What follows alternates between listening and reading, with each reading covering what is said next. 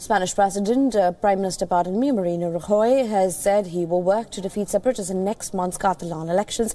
Speaking to Spanish radio, Rajoy said that he will ensure that independent groups don't win the Catalan region. The Catalan elections will also be dominated by independence cry by the regional lawmakers who have called for a massive turnout by voters.